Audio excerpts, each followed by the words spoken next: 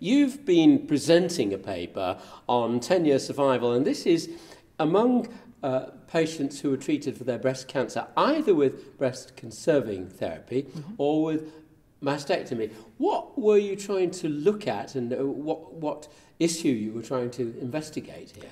We wanted to see whether there was a difference in survival, in overall survival, or in distant metastasis-free survival between the two groups. But it's always been quite well balanced, hasn't it? I mean, it was never completely clear-cut, but certainly it was non-inferiority for lumpectomy. No, it was, as a result of randomized clinical trials, it was equivalent. They were both equal survival. And what we saw in some observational studies with less follow-up, that there were differences and there was better survival in breast-conserving therapy. You've done a population-based study and a big one. What exactly did you do? We selected patients with breast-conserving therapy and mastectomy, and that were patients who were treated in the period 2000 until 2004. And there were 37,000 patients, and we compared them in overall survival and distant metastasis-free survival. No one could complain about the size of the sample. What did you find? Well, we found a difference in survival, and breast-conserving therapy had more and better survival than patients who had an amputation. But there has to be selection bias in that, doesn't there? Yes, that's in observational studies the largest problem. And what we did is we corrected our analysis with as much as possible data we had. So we corrected for age, because patients with breast-conserving therapy were younger than patients who had mastectomy. And we corrected for other adjuvant therapy, so for instance chemotherapy or endocrine therapy.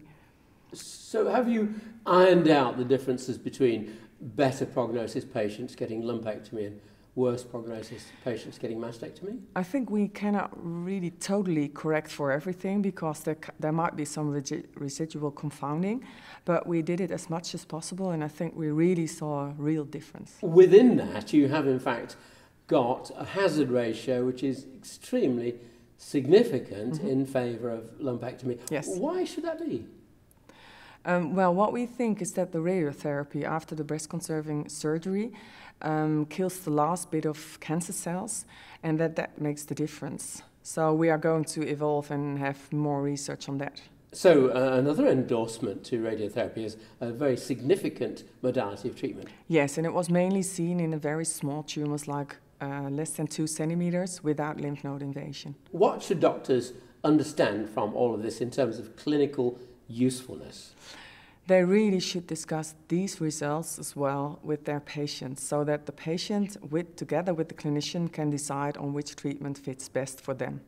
Can you paint me a picture of how you would decide? I mean, if you're going to advise an individual patient, what sorts of factors would you look at? Well, factors like family and relatives and situation at home is very important. For instance, if you do the breast-conserving surgery, you have to have radiotherapy, and that lasts for a couple of weeks, and you have to go to hospital every day. So that's really a burden to a patient. So that could be not fitting in a situation in which the woman is. A burden, though, but when there's an advantage in staying alive, it might well be a burden that many people would take on. Yes, and therefore I think the patients and clinicians should be very well informed of the possible effects of either choice. So what is the take-home message for cancer doctors? Cancer doctors should really inform their patients well, and should inform themselves based on, well, several studies on this topic. But conservative therapy is highly effective. Yes, yes.